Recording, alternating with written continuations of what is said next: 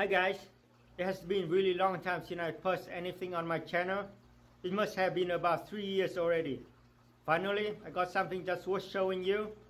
For the last few years, I have been spending my time hugely improving my aquaponics filtration system for fish tanks from the first version that is shown in this video. That first version actually worked quite well for the first 3 months. No chemical needed, water was crystal clear, fish were healthy and happy and multiplying. But then all the problems showed up. The pump and the expanded clay pebble got clogged. The plants got root bound. The roots get rotten in the clay pebble. And trimming aquatic plants were a huge hassle. I was determined to keep all the pros and minimizing the cleaning parts of the aquaponics setup. After about 100 of designs and prototypes, the system finally worked the way I wanted it to.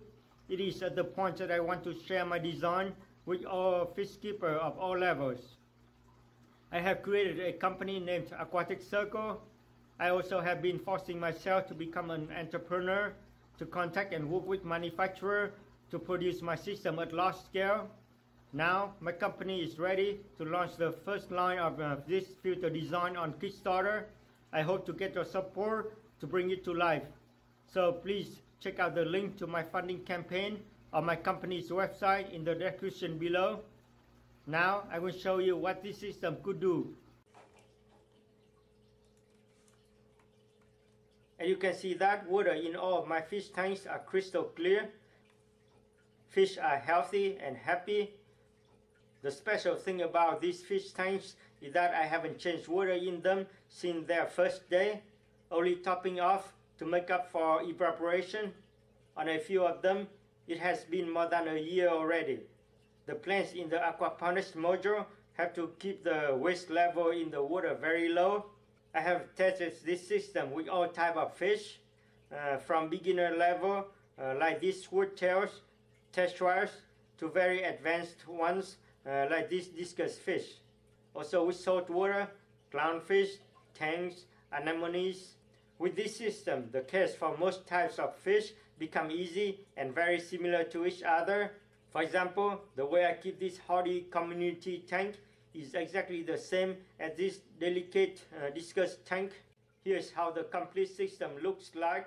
It includes 2 main components, an in-tank filter and an aquaponics module. This in-tank filter has 3 main components, a water pump connected to a base, and a mechanical filter just positioned on top of the base. You can remove this mechanical filter very easily just by sliding it sideways like this. In the base, you have a piece of coarse sponge filter that will serve as a biofilter media for the bacteria to grow on, that won't have to convert ammonia into nitrite and nitrate that is not toxic to fish. This mechanical filter can be customized very easily. In here there are already 2 pieces of sponge, the coarse sponge on top and a fine sponge at the bottom. You can customize this mechanical filter very easily by using different types of sponges. To attach this back on is very easy. You can just snap on like this. It will be connected through magnetic connection and self-position itself on top of the base. Let me explain how this filter works. The water pump will pull the water first through the coarse sponge here. That will trap all the large debris.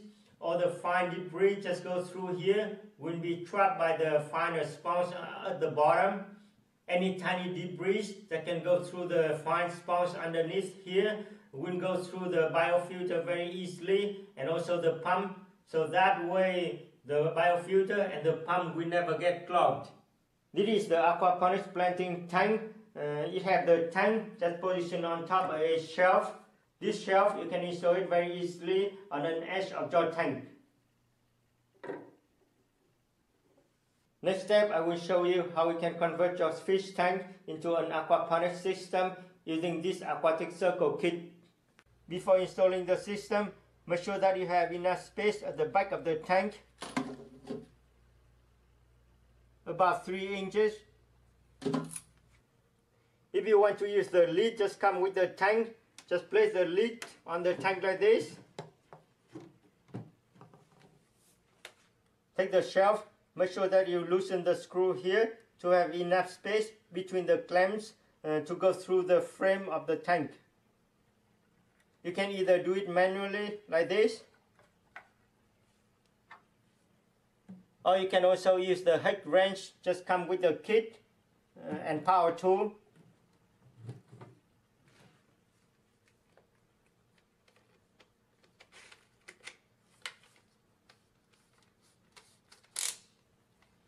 Make sure that you set your power tool on lower torque.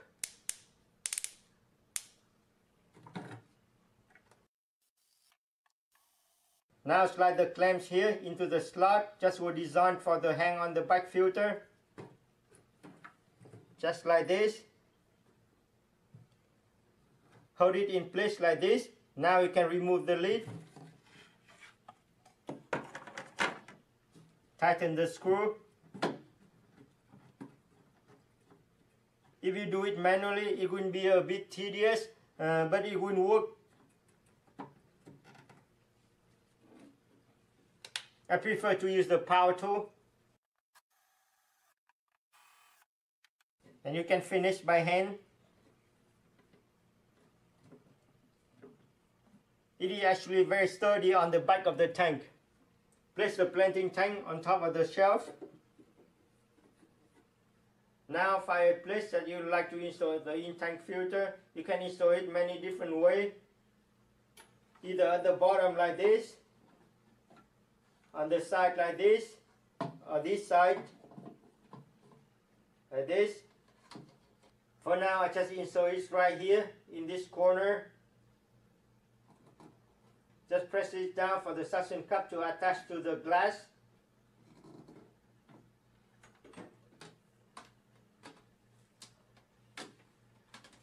Set the wire on the side. Take the piece of PE tubing, just come with the kit. Attach it to the inlet of the tank. Measure the length to the outlet of the pump. Around here. Trim the tubing.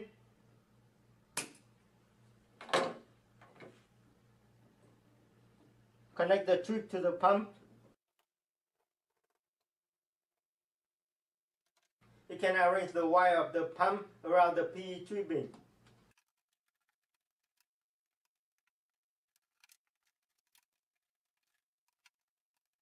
And slide the wire through the space that you have underneath of the planting tank.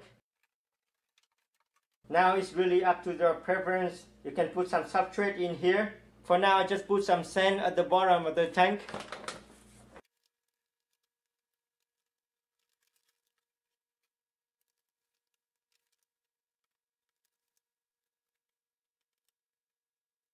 You can easily hide this filter behind a rock or some decoration. For example, you can use this rock, just place it in front like this. Make sure that you still have plenty of space to reach the mechanical filter. Let's fill this tank up with some water. Try not to stir up the sand. I just spray the water on top of the filter.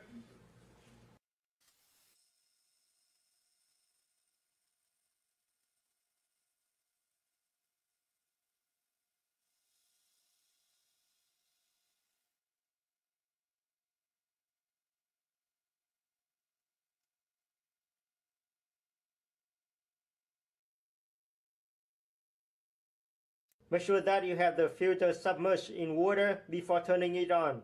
To turn on the pump, you just connect it to the power adapter, just come with the kit. As you can see that the water is being pumped up to the tank. The level will raise and it will come down to the main tank through this outlet.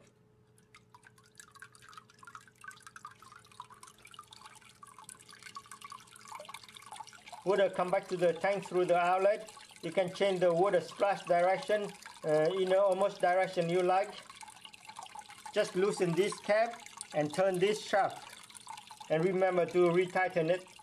Continue to fill up the water to the level you like.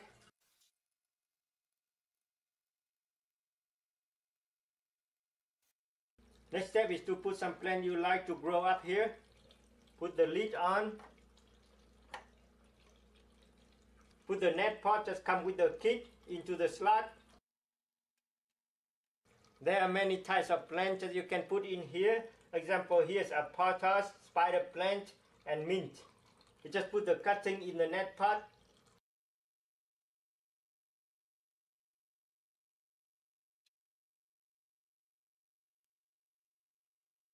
To hold the cuttings down, you can use some expanded clay pebble, just came with the kit.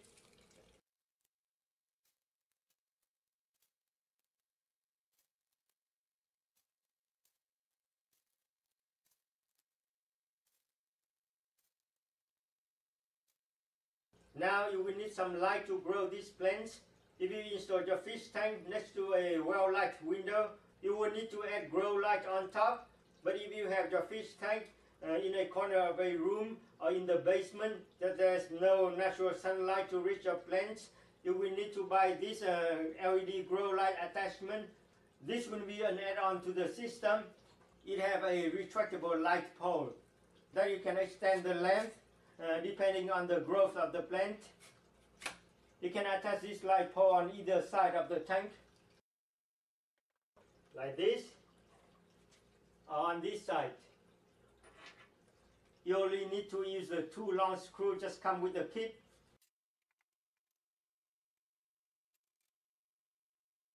This is a 20-watt LED grow light, full spectrum. It comes with a switch controller that have timer set up on it. Just slide it into the slot on top of the light pole. Fix it with the 2 short screws, just come with the kit.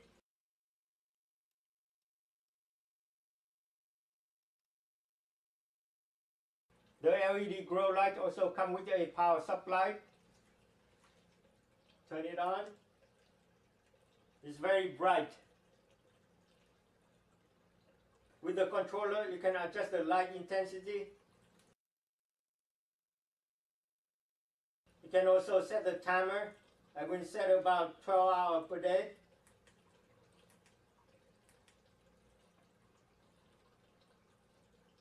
Now this tank is ready for fish. Depending on the type of fish that you like to raise, you can install a heater or not, it's really up to you. I will raise some molly fish in this tank, so I will put a heater, set it up to about 79 Fahrenheit.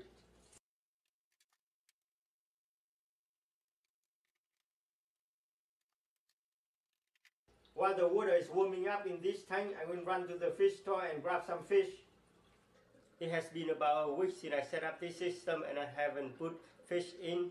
The reason is just I went to the local fish store last week and they didn't have molly, and I only want molly. For the reason it's just later on I want to convert this fish tank into a reef tank. I went back to the fish store today and I actually were able to get some molly fish.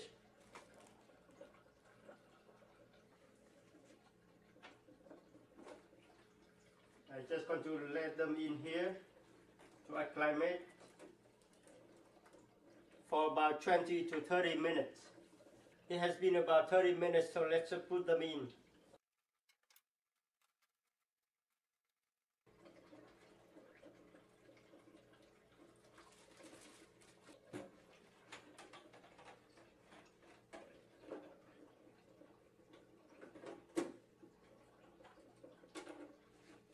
One fun fact about the molly fish that they can live either in fresh water or salt water.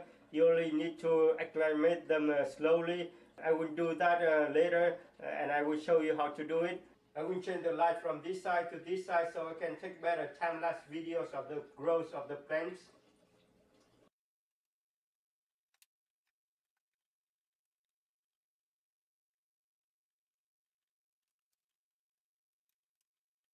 I also add a cutting of basil and a flower impatiens. It has been about 10 days since I put fish in this tank. Everything in the tank looks pretty much the same. The water level does get a bit lower due to evaporation. Within just a few days, I already got a newborn mollyfish. I knew that they wouldn't give many babies in this tank. I just didn't expect for it to happen so early. In the aquaponics tank, the plants are very much different. Let's see how much they have changed.